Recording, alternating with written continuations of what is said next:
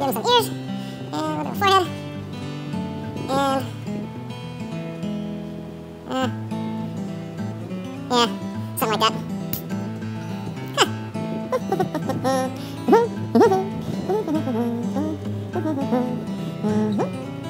Kind of Al Capone, dude.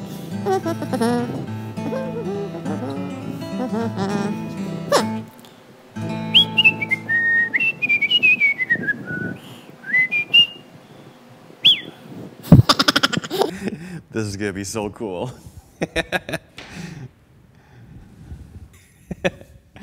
Well, if you are completely lost on what this show was about, you must not be following my Facebook page. And shame on you, you really should. A lot of good stuff on there. I pretty much update it almost daily, so shame on you. Go check it out. Like, now. It's okay, I'll wait.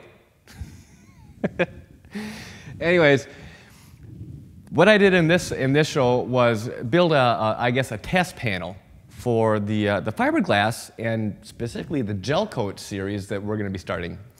We're going to be getting into everything that you need to know about Gelcoat. Everything from the color matching to different ways that you can apply it, blending in your repairs, and finishing it. Everything basically to make it look pretty again.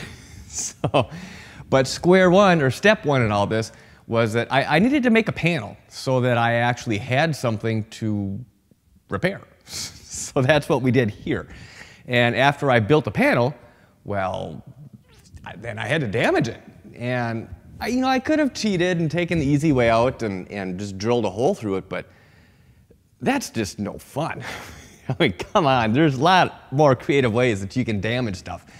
So if you want to see the details on how we did that, check out this video right here.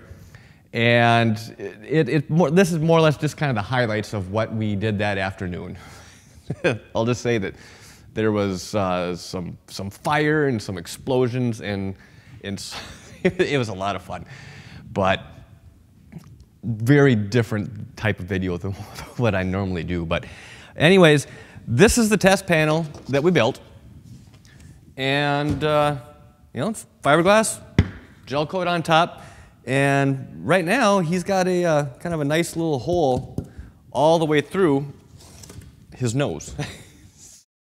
This is going to be our repair spot, and this type of repair is going to be same kind of concept as if you had to patch a hole in your boat, whether it be on the side or on the hull, bottom of the hull, top side, whatever.